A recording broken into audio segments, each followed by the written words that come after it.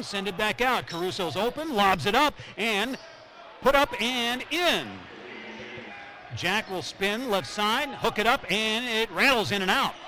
But then the ball squirts free, comes right back, and put up and in by Griffin. And Machado able to dribble out of trouble, gets in the lane, lobs it up, got it! And there goes Griffin, skying up to make it 42-33. Machado tries to lob it up. It does get battered around, and then finally deposited by Derrick Griffin.